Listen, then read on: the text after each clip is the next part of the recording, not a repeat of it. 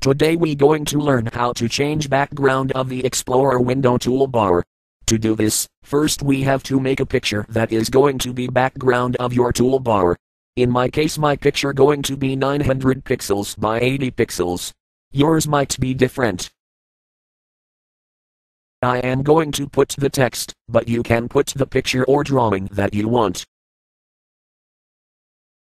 After you finish, save it somewhere safe.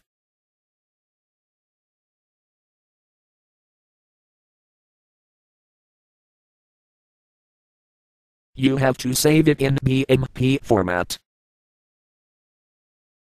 Now we are ready to edit registry. Click Start, Run, and type regedit in the Run window, and then press OK.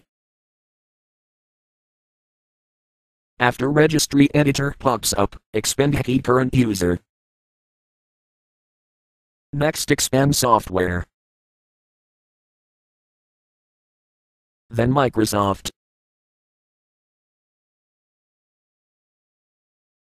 And then Internet Explorer.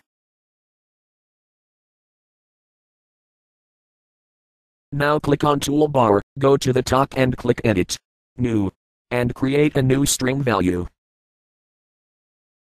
Now go to the right side and rename string value that you just created to backbitmap, without a space. Now double click on backbitmap and put the path to your picture.